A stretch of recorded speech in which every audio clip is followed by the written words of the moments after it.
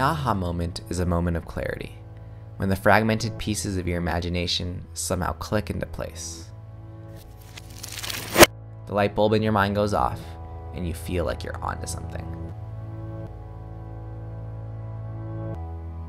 One of my most recent aha moments happened while flying back to Phoenix for my cousin's wedding in November 2015.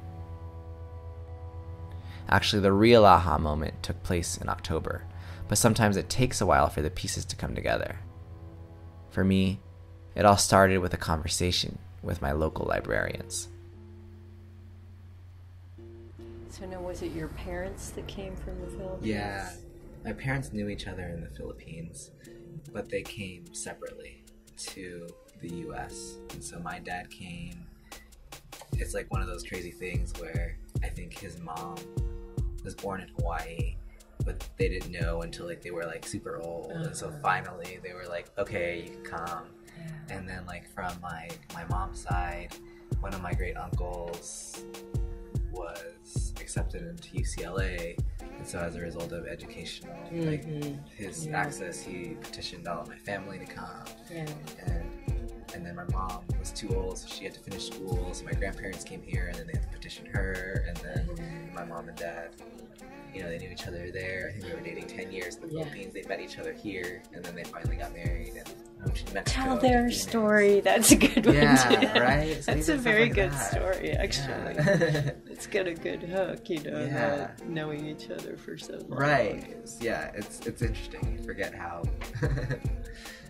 interesting that is. You'll tell it one of these days. Right. Sure.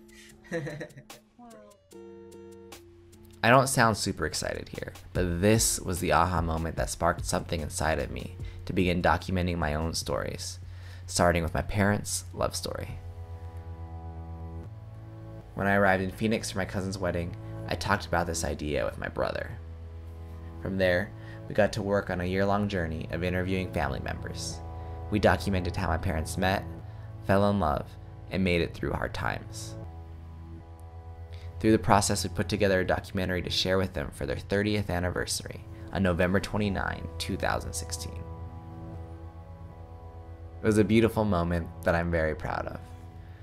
For a long time, it's been a dream of mine to make documentaries, but I've always struggled with where to start. What I learned in this process is that my stories and the stories of my family are important and worth telling. Documenting my family's stories has been a vulnerable process. I learned a lot about myself and my family, which has brought us closer and has given me a deeper appreciation of where I've come from. I still hope to tell other people's stories one day, but what my aha moment has taught me is the importance of valuing and carefully cherishing stories, especially my own, so that I know what it's like to listen and care for the stories of others that one day might be entrusted to me to tell.